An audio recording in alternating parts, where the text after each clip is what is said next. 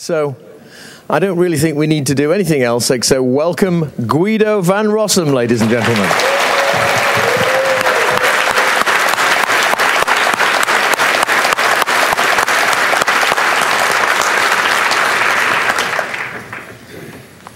Hello, can you hear me? Yes. Wow, this is amazing. Okay, I'm going to try to be very technical. So if you're not feeling very technical this morning, still a little tired from last night's party, it's okay if you leave. So not too long ago, actually, about half a year ago on Python Ideas, someone innocently asked or started proposing making some changes to async core under the wonderful title, Async Core, Included Batteries Don't Fit. I think I have the first page of the message here. This was very quickly evolved into a Senti thread. I was piqued by the topic. I knew that async stuff was sort of controversial. There were lots of ways of doing it. And I decided to dive in and sort of, what prompted me to dive in? Well, I had just done a whole bunch of asynchronous stuff, including novel async API design for Google App Engine. And so I felt that unlike previous times when asynchronous stuff came up, I actually had some understanding of why people cared about async APIs and why it was so controversial. So let's take a deep breath. What is asynchronous I/O? Well, deep down at the bottom, it's whenever you're waiting for I/O and you're also doing something else, which is as opposed to the normal sort of default operation of Python and most other programming languages where you say input, and then your program is not capable of doing anything until the user actually typed a line of text. Asynchronous I/O is actually as old as computers because back in 1945, the input devices that they had were also much slower than the central processing unit. So there are lots of approaches, interrupts, threads, callbacks, events, and I'll get back to more about what sort of different ways of dealing with this. Let's first look a little bit at why do you want asynchronous I/O? Why do people say we need asynchronous I/O in the standard library? Where does it come from? Well, as I said, I/O is slow, and since the CPU is mostly not needed for handling any of that, if you have a bunch of different things that you all need to be done, it would be great if you could keep doing some of the things that do use the CPU while you're also waiting for your I/O. And then at some point when the I/O is actually done, you can start doing more I/O or get the result. And your thread is just blocking for some input to happen, for the user to enter a line or for a server to give you a packet or something. But your other threads will still run. My voice is doing funny things. I'm going to lubricate a little bit. Maybe that helps. So, unfortunately, threads have their limits. Operating system threads, as they currently exist in modern operating systems, are wonderful things, but they are kind of costly. If you have 10 threads, great. If you have 100 threads, well, depending on how powerful your machine is, you might get a little worried. If you have 1,000 threads, you're probably already using your asynchronous I/O system for handling lots of socket connections. For example, when you're in a server that just deals with lots of clients, and maybe the clients are very slow, or maybe you're intentionally sort of HTTP long polling them. The number of sockets, operating system kernels impose limits on how much of everything you can have. You can only have so many file descriptors, there are only so many bytes of memory available, you can only have so many processors. So you can also have only a certain number of sockets open at the time. The kernel will just run out of space for them, and the maximum number of threads, like 1 or 2 orders of magnitude. So if you want to get the most out of your server machine and be able to handle as many connections as you can. You can't have a thread per connection because you'll run out of threads way before you run out of sockets. Finally, of course, a big problem with operating system threads the way they work is that they have preemptive thread scheduling, which means that at any time when your thread is running, even if it's not blocking for I/O, the scheduler can decide that you've run long enough and some other thread will run. And so now this means that if you have two statements running in one thread and two statements running in another thread, and they're somehow reading or writing the same global variable or shared variable in general, there are, I don't know, 4 or 6 different ways that those statements can be interleaved. And you probably don't hit every single combination when you're writing your tests. So you end up with race conditions where the scheduler hits you at just the wrong moment when you have 2 global variables that need to be in lockstep, and one of them has been updated, the other one hasn't yet. Something like that. Of course, now we add locks to our program, and if we're really good at sort of using locks, wow, now suddenly the program doesn't run very fast because everything's constantly waiting for that lock.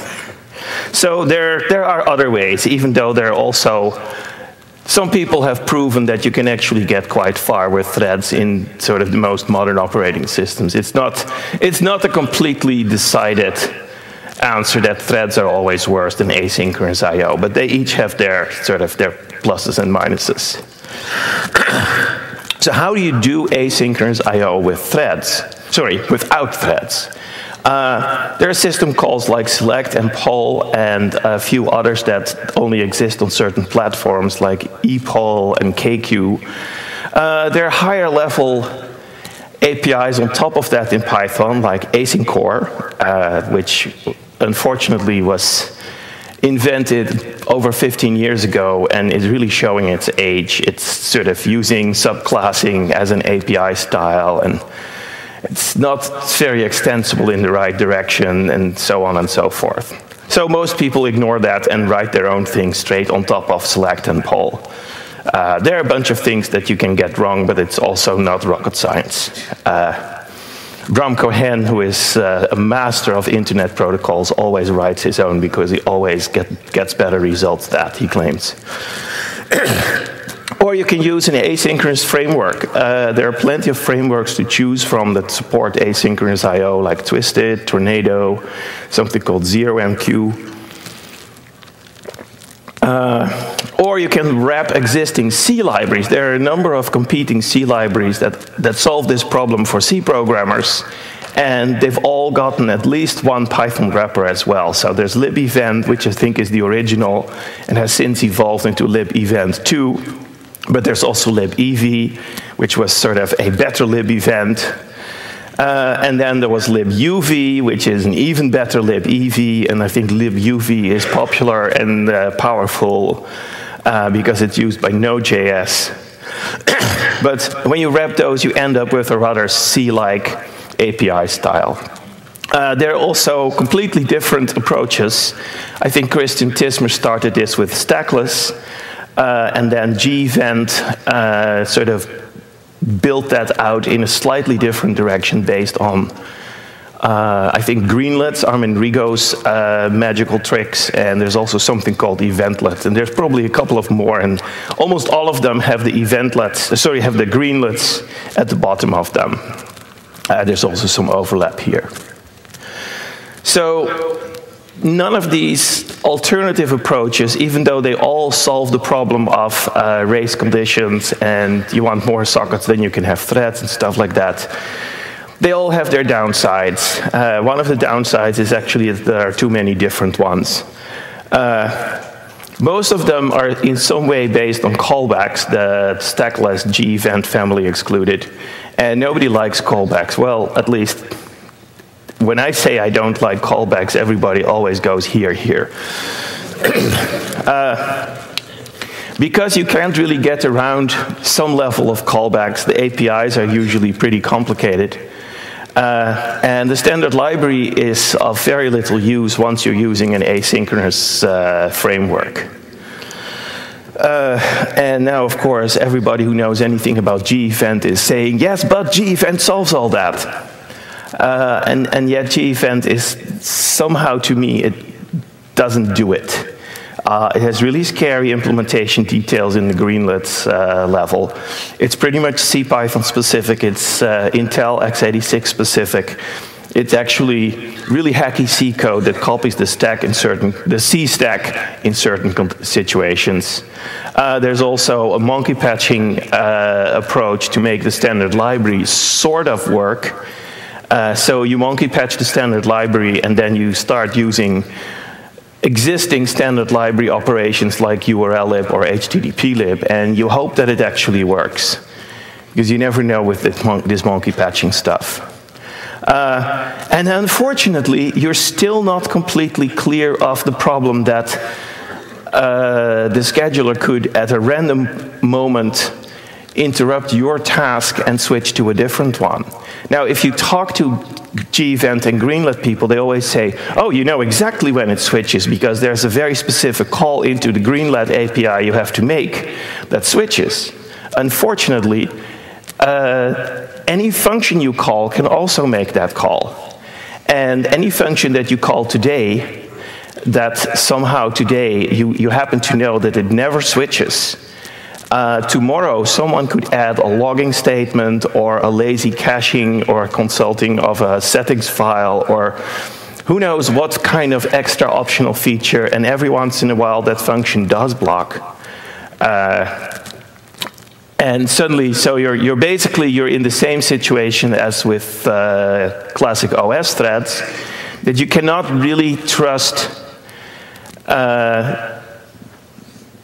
when you will be switched and when you won't be switched.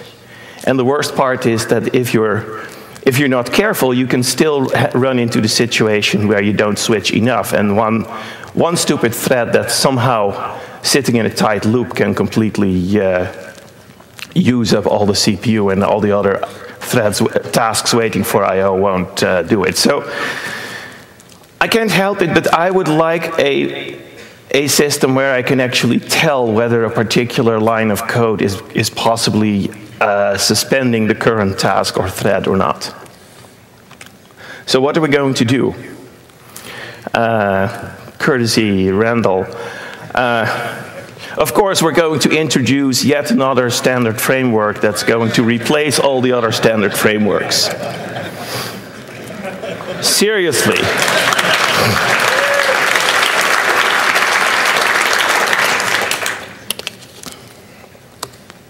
Let's finally standardize that event loop. Because at the bottom of all of these, including G-Event, there is an event loop. And sort of there aren't too many choices in how you implement an event loop. And event loops, sort of, there's a certain amount of functionality that they have to have. They have to manage your callbacks. They have to manage your file descriptors. You have to tell it which file descriptors you care about.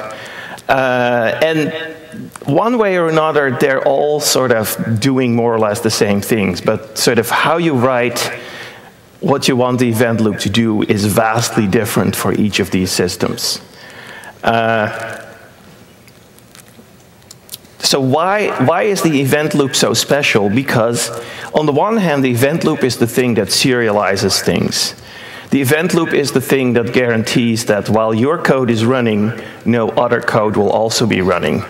And given that Python has a global interpreter lock, there's not actually all that much advantage in having other code running while your code is running, because you're not making more progress together. So this serializing of events is a very powerful mechanism if it's done right, because it gives you the knowledge that no one else is going to mess with the global state or the shared state until you say that you're done with it. So you have sort of implicit locking. Of course, in order for this to work, you can only have one event loop. And this is why the event loop is so special and why it's important to sort of move the standard event, the event loop into the standard library and sort of take ownership of that thing. Because there should really be only one event loop. You can't have the twisted event loop and the G event loop in a single process. Because they would just be sort of competing for who is the only one that's currently running, and sort of switching between them carefully is not very effective. So because each framework has its own event loop, they don't really interoperate very well. So I went back and I looked at a whole bunch of different frameworks and specifically at their event loops, and I also talked to a bunch of people. Thank you, Gliv. Thank you, Ben Darnell. Thank you, various other people. What you have is there's an event loop. It runs or it doesn't run. Usually there are ways to start it and to stop it. Occasionally the event loop is just always running. But usually you have to somehow manage it. You also have to access it. Then a very fundamental thing is, here's a function. I want this function called at some point in the future. That point in the future may be like right now, like right after the current event handler is finished, or it might be at a specific number of seconds or milliseconds in the future. There's a variant there where you say, well, here's a function that I would like to call every 2 seconds or so. And the final piece of functionality is, I have a file descriptor, or maybe some other object that represents I/O activity to the operating system. And there's some asynchronous I/O going on that file descriptor or that I/O object. And I want to know when that is ready. And depending on which paradigm you're using, on Unix it's usually sort of, when is the thing ready so I can start reading, at least start attempting to read or write. Windows IOCP has a different model where you say, I want to do this type of I/O, and then you want to know when is the I/O done. So ready and done are two different paradigms, and we'll get back to that. But that's about all you need in an event loop. And you need it to sort of abstract over the different possibilities for actually asking the operating system to multiplex the I/O. So you want to have an intelligent switch between select and poll and epoll and everything else. So hopefully with some luck, a unified event loop could actually solve the problem that the frameworks that currently exist don't interoperate very well. Now, actually, why is it so important that the frameworks can interoperate? Well, the reason is that every framework has its strengths and its weaknesses. If you want to have good implementations of esoteric internet protocols that have been debugged for a long time, Twisted is your friend. If you want to do web server stuff, maybe Tornado is what you want. Having Tornado and Twisted work together, at least when Tornado originally came out, was impossible. I've heard, I have not verified, that Tornado now has a separate adapter that says you can actually use Tornado in combination with Twisted. So for that particular pairwise combination, interop has been solved. On the other hand, there's no way that you could run Twisted with the Tornado main loop. So the Tornado people just sort of give up and say, use this other main event loop and adapt it.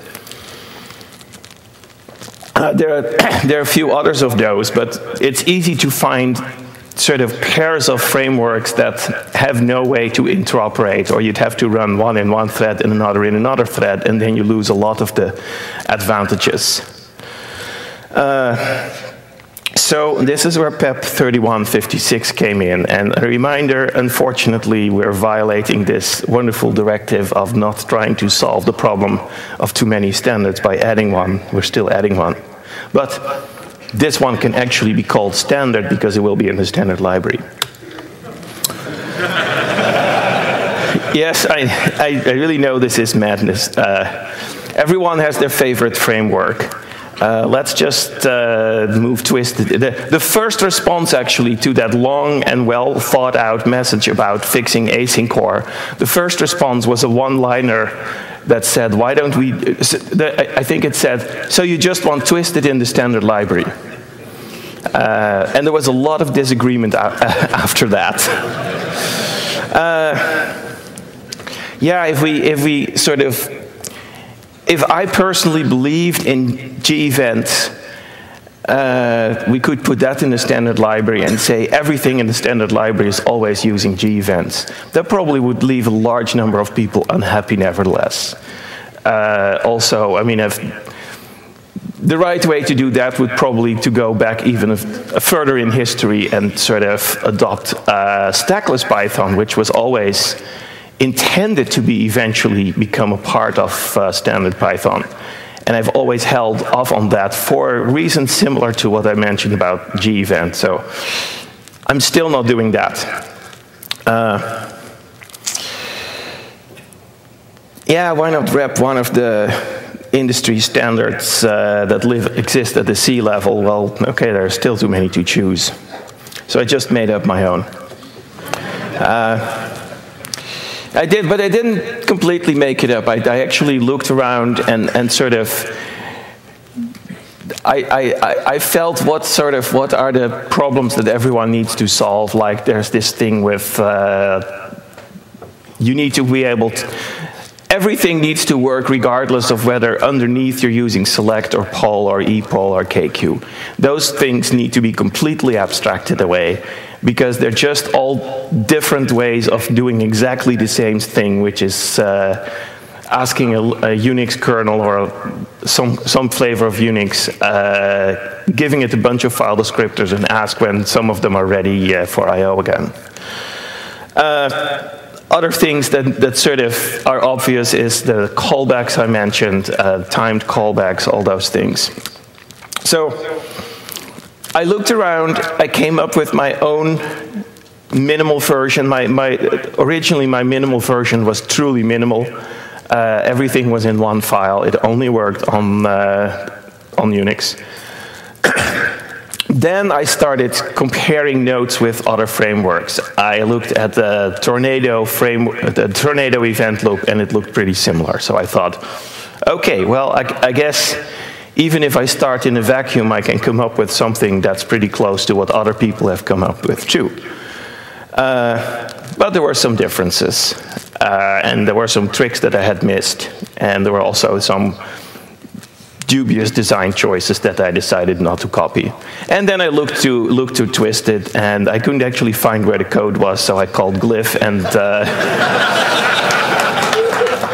we had a bunch of very productive meetings where he completely brainwashed me, and now I'm a Twisted fan, but not really. But there's something inside Twisted that I really like, and that's abstractions that are slightly higher level than select-based. Because on Windows, there's this thing called IOCP that works very differently. I've been mentioning that a few times. And so the importance of that was really rubbed in by the meetings with Glyph. And also the importance of having abstractions corresponding roughly to what Twisted calls transports and protocols. And I figured those were great names, so why not call them transports and protocols, although they don't have exactly the same API as Twisted. Lawrence van Houtven had also, a few years ago, written something called the async PEP. It's PEP 3153. Actually, this PEP is 3156 because I wanted to sort of honor Lawrence's PEP by having a nearby number. Otherwise, it could have been PEP 400 or so. So I started iterating, and then people started contributing and reviewing, and I wrote a PEP. And now it's perhaps a little confusing. What is PEP? What is PEP 3156 and what is Tulip? Because I use the code name Tulip for the code that I'm writing, but I'm using PEP 3156 for the interface. So the PEP is a proposal to adopt a certain standard interface for event loops, and to also have a default implementation of that interface in the standard library in Python 3.4. Tulip is my implementation of that standard event loop interface. It's also the prototype where I sort of experiment if I think, oh, maybe I should change the names of all these methods to be a little different, or maybe the signature of this group of methods needs to be changed. I code it up in Tulip first, and then if it works, I update the PEP to match what I wrote. There's also stuff in Tulip that's not meant to be part of the PEP, not meant to be part of the standard library, but which is application codes where I try to sort of use all this stuff from the perspective of an application developer. And so I go in sort of application user mode, using Tulip without writing Tulip. And I try to write, I wrote a little web crawler, I wrote a little web server, and I sort of try to feel, is this actually a nice way of writing an application? And usually I come back with, oh yeah, there's a bunch of missing stuff in Tulip and in the PEP that I need to add. So eventually I hope that Tulip will be the reference implementation and incorporated under a better name into the standard library. It may also forever after become a repository for additional functionality that doesn't belong in the standard library, or is sort of where there are too many different choices, where Tulip's choice is just one of the possible choices. And in addition, Tulip will be what you can use all this new asynchronous I/O stuff with Python 3.3, where it's not yet in the standard library.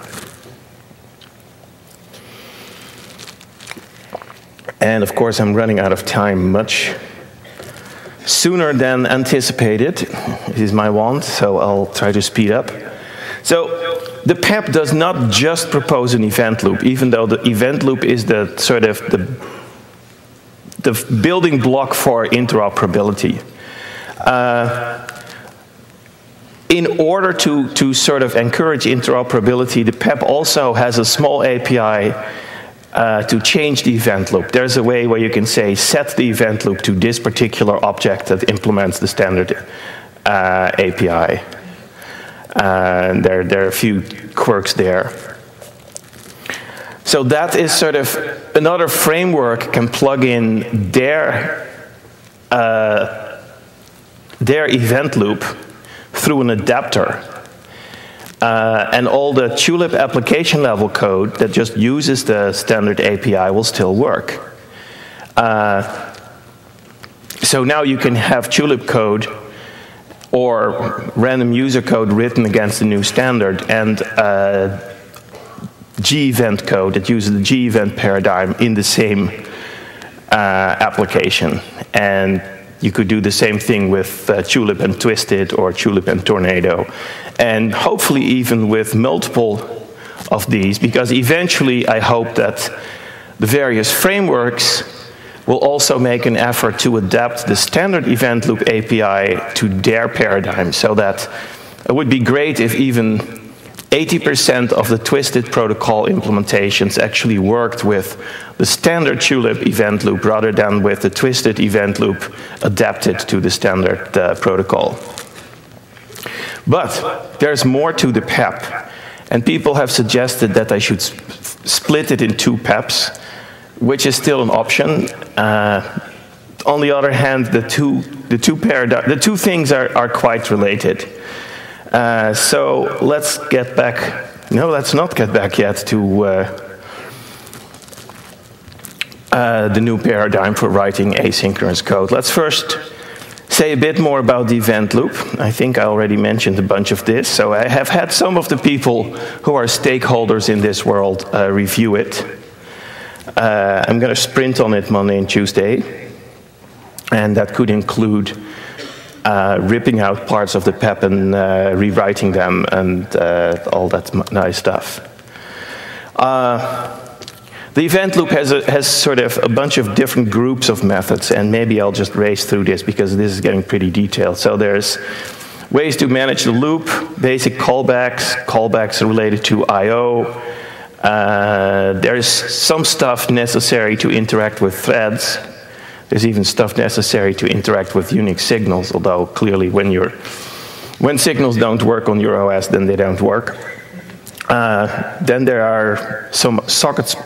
There's some socket stuff that's mostly used for transports, and a bunch of higher level socket operations that I hope will be popular among application programmers. So to start the loop, there are way too many run functions, and to stop it, there's a stop function. We'll probably refactor this API.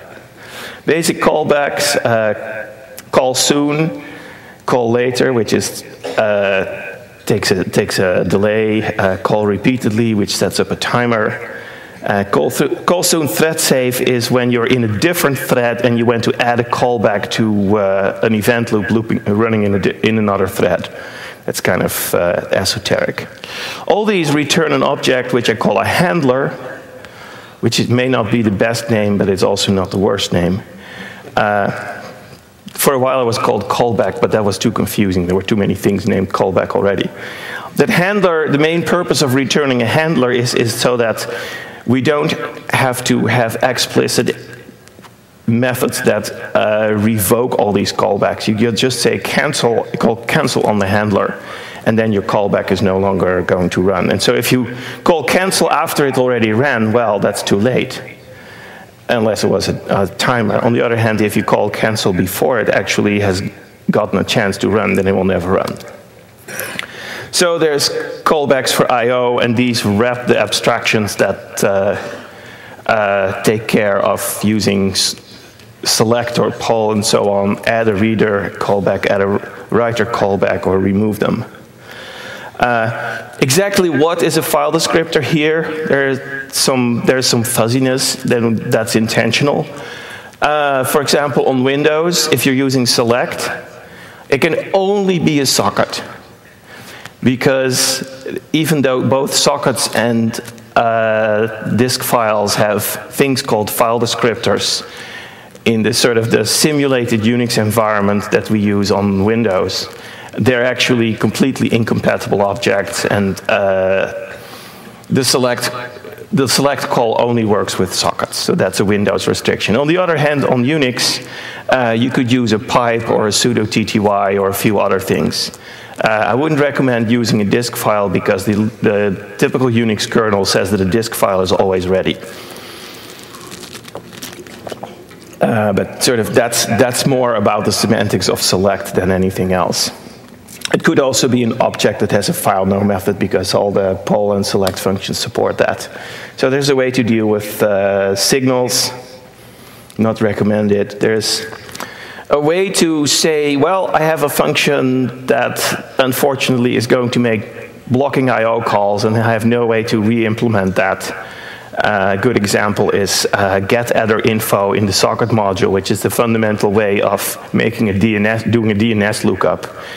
That's called synchronous. That function is synchronous, and it can certainly block for I/O because it itself wraps other abstractions in the C library that might do I/O. So there's no way to avoid that. So you basically, either you can't use it or you have to run it in a different thread. So we chose to actually accept that this is a useful function that cannot live completely in the nice asynchronous I/O paradigm. And so we run it in something called an executor, which is essentially a thread pool. And it returns a future that you can wait for the result. Then there's a bunch of low-level socket I/O operations that only transport should use. Then there are high-level network operations, like calling get adder info is actually a method on the event loop, because the event loop sort of acknowledges that most likely you're going to do lots of socket I/O with it. So looking up hosts and ports without actually attempting to connect is sometimes a useful thing. You could also do the reverse lookup. And so then there's create connection, which sets up a TCP connection to a remote server. And there is start serving, which does the opposite. It sets you up as a server accepting incoming connections. I'll get back to that a little later. So these are the things that you would use in sort of application code or in code that is implementing new internet protocols like HTTP or SMTP. So you notice that I mentioned futures a few times. A future is that actually it's a pretty generic concept. It represents a value that Hasn't been computed yet, but if you wait for it, you will get the value. In Python 3.2, we introduced a standard future class and a standard API for futures in the standard library, PEP 3148. This is a summary of the API. I'm not going to read it. But we can't really use exactly that future class, because that future class is designed to work with threads. So when you call result, it just suspends the current thread until the value is ready, and that's exactly the opposite of what you want. And wait a second. Yeah, so I adapted futures to work with something called coroutines. And I'll get back to coroutines in a minute. But first, okay, what is a future? Okay, I'm sorry, this looks like a duplicate slide. I'm not going to say again what a future is. Basically, it has a result which blocks and then gives you the result, or it raises an exception. So an exception is also considered a result. So it's not the same class, but it doesn't even have exactly the same API, but it's clear that they sort of are close cousins. But when PEP 3148 blocks and sort of suspends the current OS thread, we must use, drum roll please,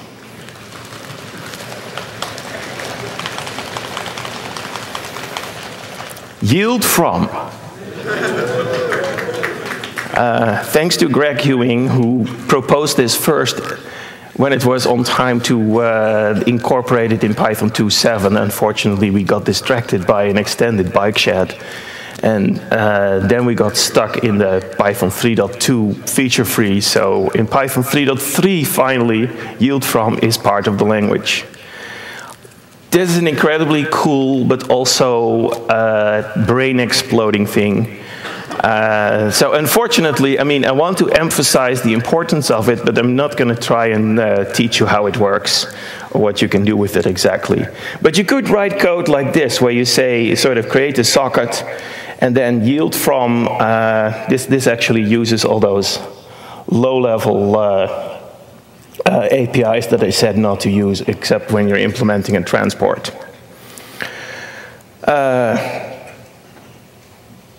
Basically, the way to think about this is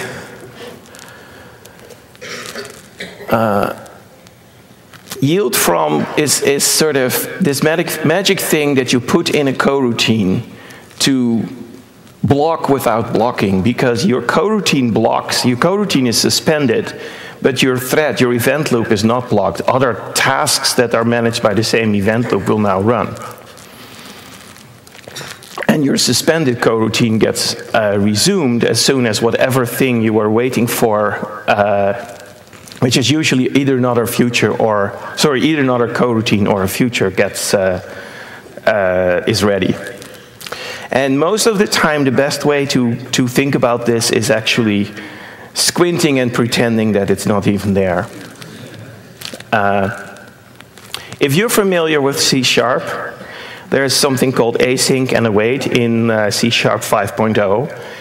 And as far as I can tell, except that they sort of have the compiler type check it, it is exactly the same concept.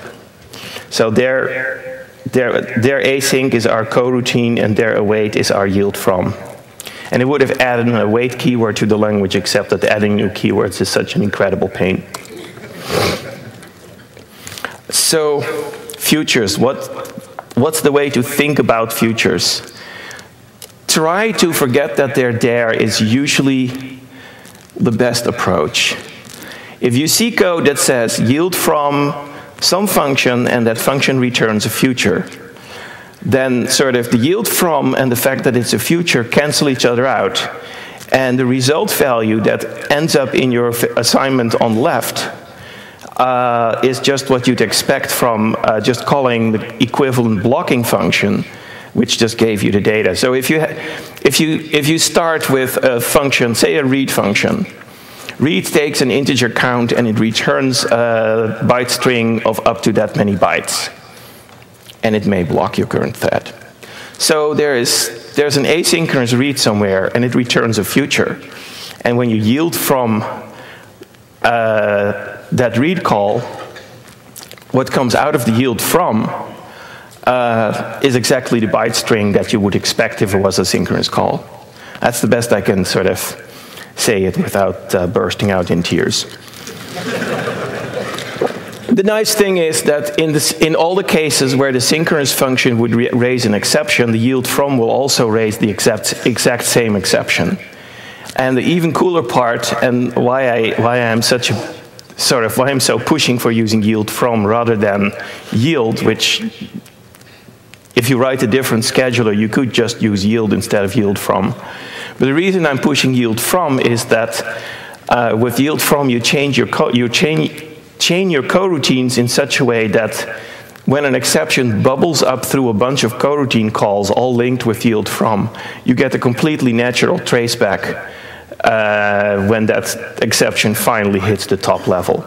Well, with the yield approach, the stack of calls that sort of defer to each other is all maintained by the scheduler, and it's a major pain for the scheduler to get the tracebacks right. And usually you see sort of spurious frames where you get the traceback appears to come from a completely unexpected place. And so the other thing is that the whole API of a future, the fact that it has a result method and an exception method, and it even has callbacks, you can completely forget that. Because in practice, you just call existing functions that return futures, and you use yield from to wait for the result, and that sort of replaces using result or exception. So as I mentioned, futures can also raise exceptions. And so you can catch that exception with a standard try except. So in the callback world, you sometimes have systems that design APIs where there's like a callback when things go well and an back when things don't go well, and various ways to sort of channel those callbacks and backs together and splice them apart. You can write wonderful convoluted logic with that, and you can solve all the use cases that you run into. But with try except, you can use the existing system, the existing syntax and mechanisms built into the language for sort of controlling which exceptions you handle. And it sort of all uses stuff that you already know, because you already know try except OS error. So coroutines. A coroutine really is just a generator. Yield from translates to a complicated piece of code that involves a yield. So it must be inside a generator. We have this @coroutine decorator. But actually in Tulip currently, @coroutine is an empty decorator. It doesn't do anything to the decorated function at all. We're probably going to introduce a debug coroutine decorator that checks that you're actually using the futures correctly and that you're not accidentally using yield where you should be using yield from. But sort of in normal operation, there's actually, the coroutine decorator is purely there so that the human reader of the code gets warned this code is going to use the asynchronous paradigm, and when you see yield from, it means blocking for something else that returns a future or a coroutine. Now a coroutine is not really asynchronous code by itself. A coroutine is just some code that only runs when you apply yield from to it. So coroutines by themselves don't give you concurrency or parallelism. And in fact, a coroutine that you start, but then you don't use yield from on it, it just sits there. It doesn't make any progress. It's not even going to initiate the I/O that it might be waiting for. So you really have to sort of, you can use these coroutines to break up your program into various abstract components. It's a very nice way of refactoring a large, hairy piece of logic into various subroutines, because you just link them all together with yield from and coroutines. But if you want autonomous tasks, if you actually want things to happen in parallel, you use a task. A task is actually a coroutine wrapped inside a future. The task, as soon as you start the task, the coroutine actually starts running, and it keeps running until it hits a point where it actually needs to block for I/O. There are actually two ways to create tasks. You can just use the task decorator instead of the coroutine decorator. Then whenever you call that function, it automatically creates a task. The nice thing is that that task, you can still use yield from to wait for it immediately, because it's also a future. You can also take an existing coroutine that wasn't itself meant to be parallel and say, I want this particular operation to run in as a separate task. You can still, of course, later come back and ask for its result. But one thing you do, suppose you have 10 URLs that you need to fetch. You create 10 tasks for them, each fetching one of them. And then at the end, you just use yield from to wait for all of them until you have all the data. Now, the nice thing is that the function that actually fetches one URL doesn't have to be a task itself. It can just be a coroutine, because you can use the explicit wrapping of a coroutine inside a task. So this all works because a task is a subclass of a future, but it knows about keeping the coroutine alive and talking to the event loop. So while I'm in overtime, I have a little bit to say about those higher level network operations. You can use this to create a TCP connection, and it returns a future that only returns when the connection is actually succeeded. And what you get at that point is a transport and a protocol. And the protocol is whatever this factory function returns, because it's really a protocol factory. And so this is where this is the last point in the talk where I really have to admit, yes, I have been brainwashed by Glyph. And bless his soul. There was this async PEP that also explained why that was, but I had never really gotten it until I got Glyph to explain it to me personally. So this might explain why not everybody likes Twisted, because you have to have it explained to you by the master before you really get it.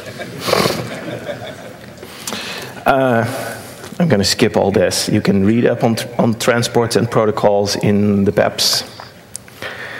Now, there's one more thing. Below the event loop, there is this thing that interfaces with select and poll and sort of abstracts away the differences between poll and ePoll and KQ. There's a very sad story where select and ePoll take a timeout in seconds, and poll takes a timeout in milliseconds. Endless number of program bugs have been caused by that.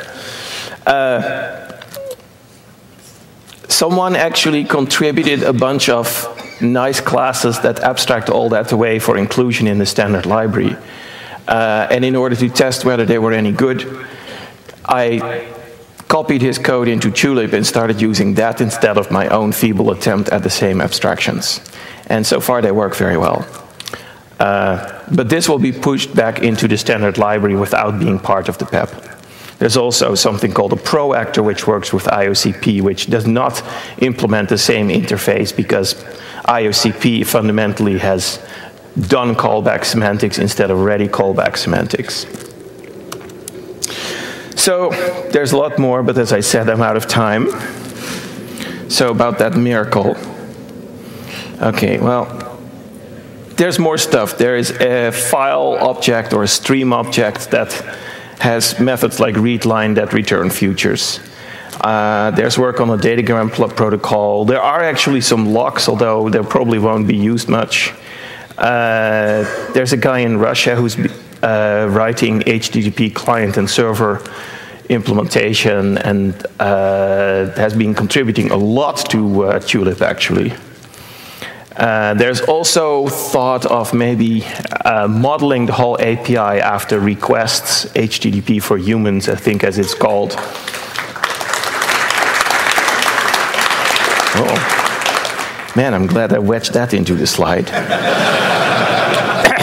And we're also working on handling subprocesses. So the interop, because the interop story is really the most important part. I mean, there are lots of cool features that Tulip will have and that PIP 3156 will push into the standard library. But if the interop story fails, I still consider it a failure, because then really it is just an example of that XKCD cartoon. So what I'm hoping is that over time, and this may take a few Python 3 releases, various frameworks will throw away their own event loop and start using the default standard event loop API. And they can do that in stages. They can sort of start by writing an adapter for their own existing event loop and use that inside their own code, but sort of use it to be able to cooperate with Tulip standard code. But eventually, if the standard event loop is similar enough to their own event loop, there's no reason for them to keep maintaining their own event loop. So I expect that only Twisted will end up still having its own reactors, because their reactors are sort of special. They do other stuff sometimes. But most of Twisted, I hope, will actually also work with the standard event loop. So this sort of, I really hope that this will help us move to a world where we can actually all get along, and you can have interoperability between G-Event and Twisted, and sort of, if as an application developer you find a really cool piece of code that uses Twisted and you want to import that, and you have a really cool piece of G-Event code that you want to import as well, and they solve different problems in your large application, that you can actually do that without having to mess with multiple processes or rewrite it all or just forget it.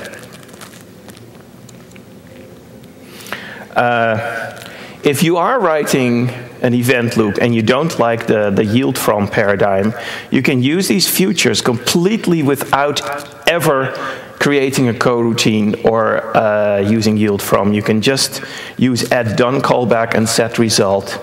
And you will be called back, your callback will be called when the future is ready.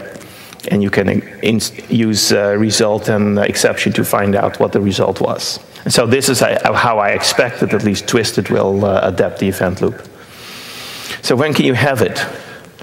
Well, you could check out the code repo today, but I don't really recommend that, except if you want to help contribute or test it. It's very much in flux. It's very much undocumented. There are some doc strings. Obviously, there's the PEP. The PEP doesn't always match the code. The PEP has not been sufficiently reviewed. That will take some time. I hope to get several more rounds of feedback from various stakeholders and potential users. I've given myself time until November 23rd, which according to the Python 3.4 release schedule is the cutoff date for Beta 1. By that time, you should also be able to download Tulip from PyPI as a third-party package that works with vanilla Python 3. And we'll keep that around for a couple releases so that if you just like Tulip and you don't care about the version in the standard library, you can use that. And we don't have a name for it yet, so suggestions. So what to do about the rest of the standard library? There's all these old interfaces, URLlib, HTTPlib, socket server. I don't know what to do about those yet, and I don't want to sort of make fixing that a prerequisite. So we're going to think about that after all this stuff is in the standard library. So for a while there will be the classics, legacy synchronous APIs and the new asynchronous APIs, and we'll have some way of merging them together eventually. And that will take years. Embarrassing alarm. So if you want to use an older version, you're pretty much out of luck. You could think about implementing the standard API again and making it available as a third-party module. But I'm not going to sort of dumb down the Tulip implementation to also support older versions of Python, because I really want to write Python 3.3 code, which is so incredibly crisp and clean, and there are so many silly things in older versions of the language that I'm so glad to be rid of. So consider this a carrot to start transitioning to Python 3.3. And lots of acknowledgements. Greg Ewing, of course, but I'll just let you read this. And so I'm sprinting tomorrow and Tuesday. So if anyone wants help, just drop me an email, guido@python.org.